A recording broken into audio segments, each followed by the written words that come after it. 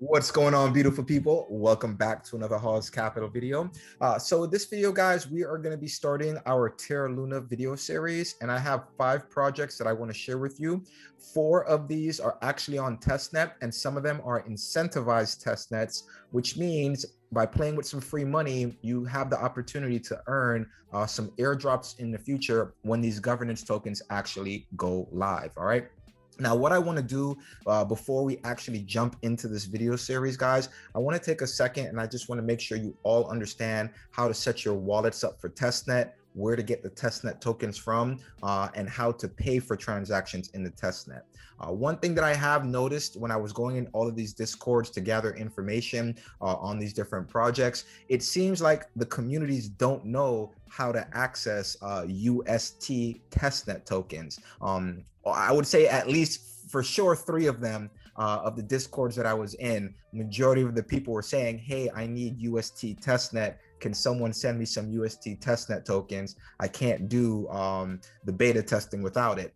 I'm going to share with you guys how to get UST testnet. It's kind of shocking to me that the mods and the developers in the room wouldn't share with the community how to do this. But I want to make sure you guys understand how to do this. That way, when we jump into these next 4 videos, we don't have to spend any time going through faucets and testnets. I'm going to jump into the video and I'm just going to assume you already have your testnet tokens. So this is the video to learn how to do all of that. All right.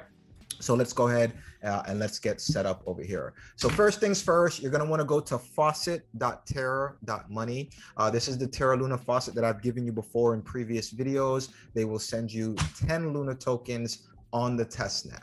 Now you need to make sure that your wallet is set up on testnet. So to do that, come over to your Terra station, guys. You're going to go to this little cog at the top right corner, and you're going to go from mainnet, click on testnet, and then you should see your wallet update with that big words that say testnet. That way you know you're on the testnet.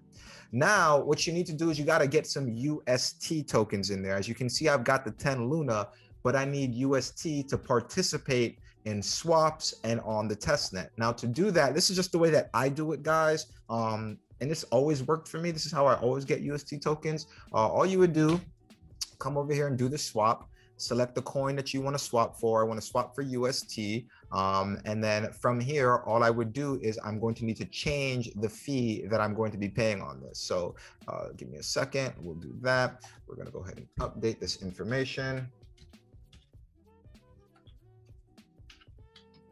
Right. Let's see. Everything looks good on there. We hit submit. Give it 1 second.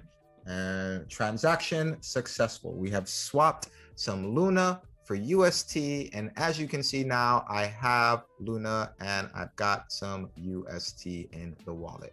So let's refresh, give it a second, so everything pops up, and there we go, guys. Got some Luna, got some UST, and you can see when I started this video, I had no UST. So it's just that simple, guys. Another way you can do this is if you come on over to the actual Terra swap. I don't know why it's not recognizing my wallet. Google Chrome always gives issues whenever I do testnet videos. Come on over to the Terra swap, guys. If you go to swap, you go here, connect your wallet.